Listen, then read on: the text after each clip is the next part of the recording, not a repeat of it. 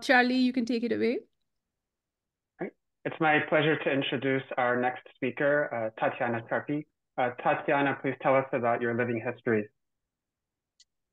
Well, thank you very much, Sri and Charlie, for the introductions and for the opportunity to have this discussion. And this, I think it's very innovative format.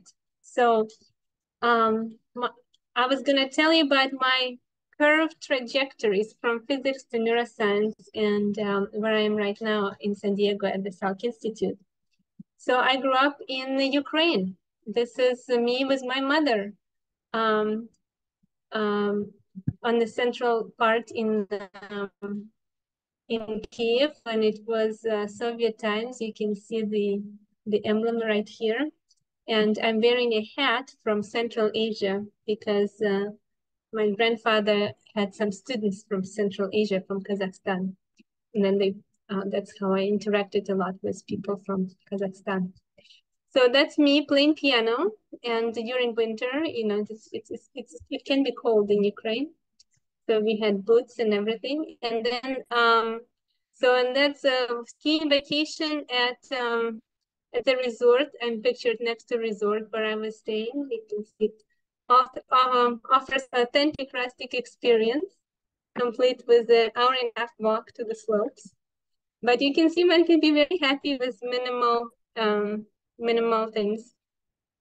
So then I studied physics. I had a choice between physics and mathematics. I didn't know anything about biology, but my passion was, and still lies, with physics. So that's me and some friends at an auditorium studying physics at university in Kiev. And that's our building that was a group in theoretical physics. That was my dream and still is. And that's our graduating class of physicists in Ukraine.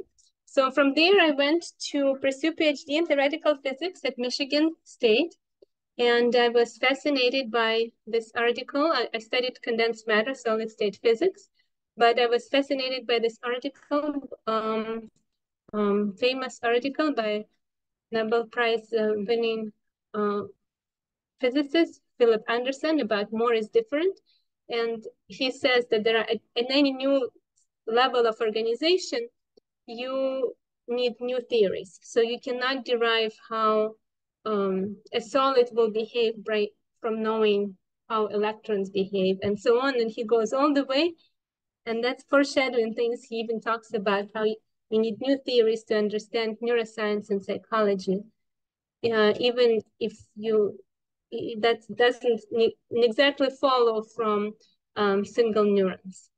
So after my PhD in theoretical physics, it was very fundamental physics PhD. I was interested in tunneling and the theory of how particles tunnel in a magnetic field. Turns out, even though it's a fundamental property, there was no solution. And after that, I was thinking brain computation, or actually it shouldn't be supercomputers, it should be a quantum computer. So this is where my two choices. And in an alternative universe, there is Tanya Sharpee that is studying quantum computers, but I decided to go with the brain, primarily because brain exists. So, you know, at least this, like, when you're solving a problem, at least it's helpful to know that the solution exists, versus in a quantum computer, we don't know if it exists or doesn't exist.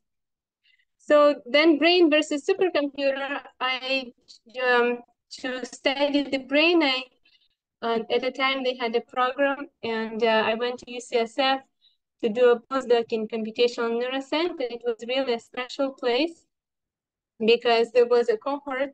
We talked about the peer group, so there was every year there would be a new group of 2-3 physics PhDs who don't know anything about neuroscience, but have quantitative skills, and they were groomed or immersed into the neuroscience environment. And we were helping each other out to attend classes in neuroscience and learn more about neuroscience. So after that extended what could be thought of a second PhD in neuroscience. I went to San Diego, the Salk Institute. My passion in neuroscience was to understand what happens in the brain. At the time, we were studying the brain with very simplified stimuli. And I wanted to know what happens in the brain when you're watching a movie. So it turns out that in the brain, there is a series of transformations. So this is a flattened picture of the brain. And early parts respond to simple pictures like edges or TV fuzz, and then the later things do not. So my goal as a theorist was to develop statistical method that can take a live, full of structure natural scene and help figure out what's happening as a result of this process. And we're still working. We haven't solved that problem, so we're still working on it. And in parallel, because I was interested in natural scenes, I also became interested in smells. And because one could think natural photographs or music or sound, well, what about smell? And it turns out smell is a fascinating sense in many respects. And one of them is that it's impossible, well, not impossible, but not intuitive for how to define distances between molecules. And it's a fascinating paper by Sell. He spent 30 years in the perfume industry and basically concluded in 2006 that olfaction isn't going to be solved anytime soon. And the reason is that you can have these pairs of molecules, such as this one, that are identical, have identical chemical structure, but just different chirality, and they will smell differently. One will be spearmint and the other one is caraway. And there are also these triplets of molecules, such as one of them is here, where you have very similar structure, but smell differently, or very rather different structures, but smell the same. And sometimes it's good not to know. This is what I was told by other scientists. Sometimes it's good to be a newcomer to the field and not know that something is difficult. Then you just go for it. And turns out that there's logic to this complexity. And the complexity is that it's not that the chemical structure that matters. What matters is what do these molecules represent in a plant. When I smell something, I'm not that interested in the chemical structure. I'm interested it as a communication, what's happening inside the plant. So in this particular plant, some of you who know chemistry well, might recognize that this is cyanide, so that's poisonous. And so the plant can't store this, but it's activated by some pathway. And when I smell something, that is an indication that that pathway got indicated. So we use this measure of distances between molecules. Who goes with what? And using these principles, you can define you can define distances between any kinds of parameters. So in our case, between molecules. And we try to find what is the map that describes smells. And it turns out you can get this map, and based on these distances, so whoever goes up and down together will be assigned smaller distances.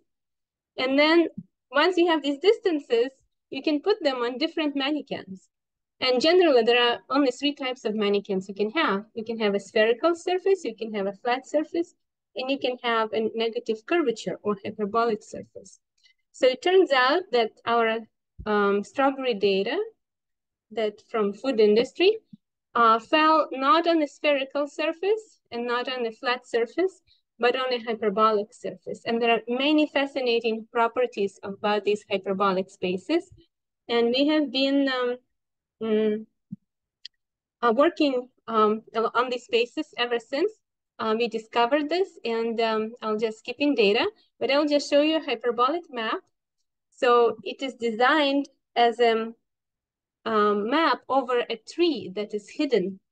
So what you see are the molecules that are produced by pathways that are hidden to you. But based on these distances between leaves, you can figure out what is the complexity of the hidden tree underneath. And so this is the map of odorants on this hyperbolic representation that looks like a sphere. It's a Poincare sphere. And we can put more molecules on it. And now we can kind of have a coordinates for smell. So next time you order wine, our hope is to say that you can say, my favorite wine has coordinates 5.7, 2.3, 4.5, and so on. So that's one of the goals. And I'm still thinking about, and actually, so how much time do I have? 0 or -1? Anyway, so I'm gonna. No, you're still good. Okay, so I'm just gonna tell you that this is not, these trees are not just for smells, but I believe they're everywhere. They describe natural scenes, natural sounds, and neural responses in the brain. And actually, recently we discovered that these neural responses in the brain also can be put on the hyperbolic surface. And the information that you absorb makes that space grow. And it grows with time in a very efficient and maximally informative way, but it's primarily experience and time that drives this space. So we say when you learn something, take your time. And that's because it's the time that is necessary to allow the growth of these hyperbolic representations and how they get more and more detailed. So this is just a highlight. This is a hello from my group from before pandemic and more recent update. So this is what I prepared, and I'm looking forward to your questions. Thank you for your attention. Right. Thank you, Tatyana, for a fantastic talk, and I'm applauding on behalf of the audience. So I'll start out with one first question. So does the fact that hyperbolic space is not compact imply that the complexity of strawberry smells is infinite? Well, so it turns out that you can estimate the radius of hyperbolic space for different data sets. And for a strawberry, it was like 7 steps. So you can say 7 hierarchical steps. And we found that the same complexity originally applies to all kinds of different data sets, blueberries, strawberries, mouse urine, and so on. So, but these are all kind of, similar types of plants. But now with neural responses, this is not limited. And so there it kind of grows. And I'm still, I was fascinated.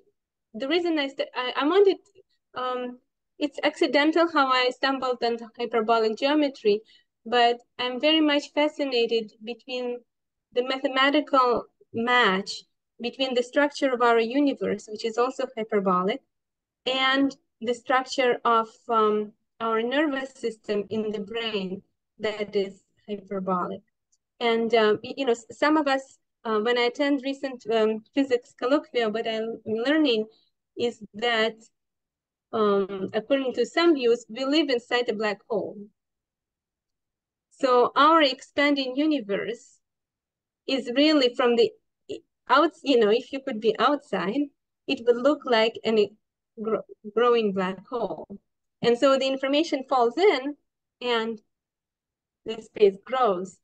So in our case, you learn something and your representation grows. Anyway, this is some intuition outside of what can be published. Thank you. So a follow-up question from the audience. So this is fascinating, but here's a naive question. Do these maps apply to all people, even if they have different olfactory sensitivities? So now imagine that you have people who are connoisseurs in wine. And so for them, the sphere will be larger and they can discriminate more things. And actually, everything new is a well-forgotten old. So there are studies of human visual perception from 1947 and so on, where they map that the human visual perception is hyperbolic. So in fact, when you think about it, our visual perception is like a dome.